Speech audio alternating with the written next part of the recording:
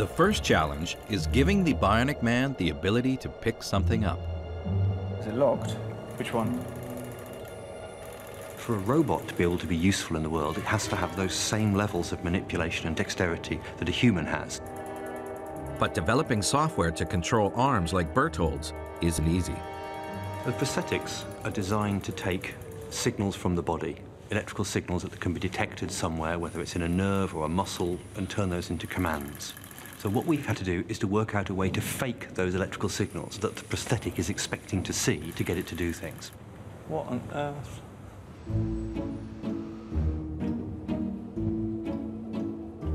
The Bionic Man's skull is a nylon model, displaying the two different types of prosthetic plate used for replacing bone. Instead of eyes, they're using the 3D camera from a games console. So that gives us depth perception and vision, so we can recognize objects and find them. To pick up this can, they need to connect the images from the camera to the software they've designed to control the arms. This screen down here has the actual view that's coming out of the 3D camera. And you can see its arms, cool. This is it mapped into a three-dimensional world. Oh, wow. You can see the green shadow. Yes. That's the object that it thinks it's seeing.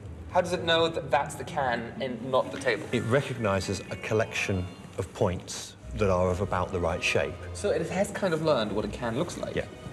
Oh, cool. Can I have a glass of cola, please?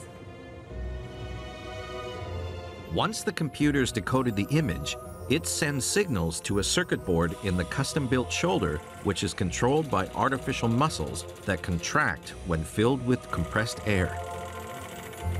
Okay. Yes. The signals are then passed down the prosthetic elbow and into the hand.